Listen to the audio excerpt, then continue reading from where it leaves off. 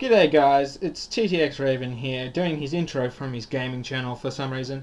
Today on our tech channel we have got my good friend Big Mix, brand new Rampage 3 Gene mainboard.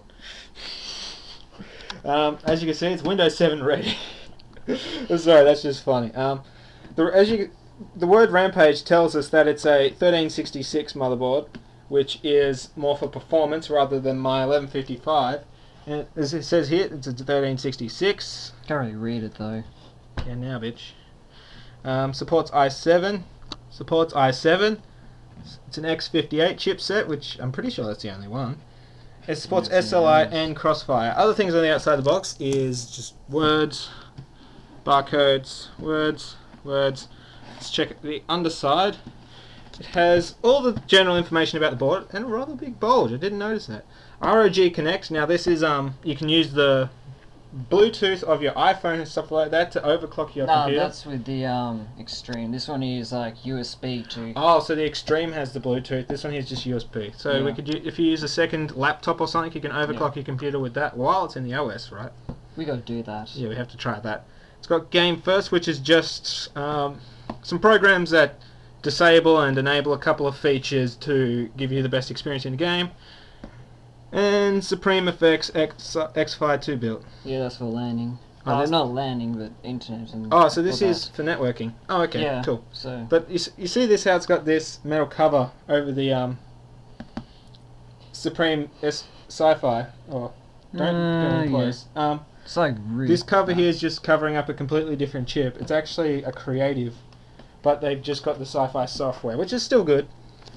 Okay, that bulge is weird. And that's about all on the outside of the box. And of course, they put some more in the inside. But it's got the ROG belt, probe it, which is checkpoints, so you can check the voltages of all your stuff better. CPU level up, which is just an instant overclock if you don't want to do it manually. Some more information on the Supreme Effects and Game First, and comes with Kaspersky, which is a lot better because most Asus boards come with Norton, and I don't like Norton. If we open it up, there's your first glimpse of the motherboard. Oh my god, for some reason that clip's undone. And if I take that off, and then I'll move the motherboard aside, as you can see it's an M-ATX build. So yeah, good for landing. That's the point of the Gene. And inside we have a cable for the ROG Connect, some SATA 3 GB cables, and some SATA 3 6 GB. I got them all wrong. And some more SATA 2 3 gigs, and even more. That's awesome. Like, how many hard drives do you need? Especially on an M-ATX build. I mean, mine only came with the 4. And in here we have some cable ties, the motherboard front panel plugins, and a USB one, an SLI bridge, because this M-ATX board does support SLI, which is brilliant. The I/O shield, which looks sexy with this ROG symbol on it. A user's manual, which is always good. In here we have the Rampage installs 3D. You should get the latest drivers off your site, and a case badge. And quick start guide, which you should be using. Some cardboard, my favourite kind of thing, and a giant sexy case sticker, which looks ridiculous. I mean, I don't really see how it would fit on my case. Oh, it'll fit on my Fractal, because that hasn't got a window. Yeah, when that arrives. Okay, so I'll put all the accessories back in the box. So we've got the motherboard out of the box, and if you remember our Sabertooth video, had like a lot of shields over it. It's the Sabertooth video with all the shields. Can you move it a little bit? Thanks.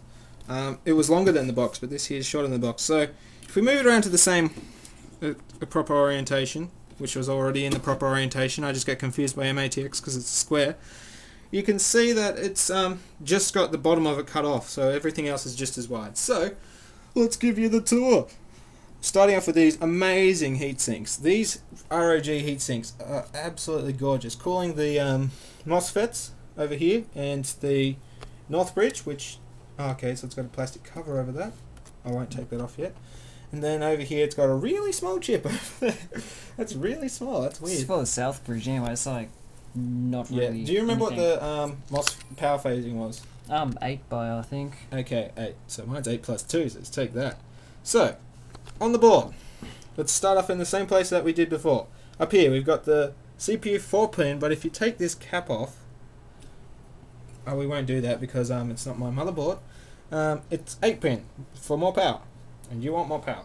Over here is the same 1366 chipset, which is a bit bigger than mine, and it's pretty awesome. I want a 1366 for performance rather than 1156, which is more just for general use.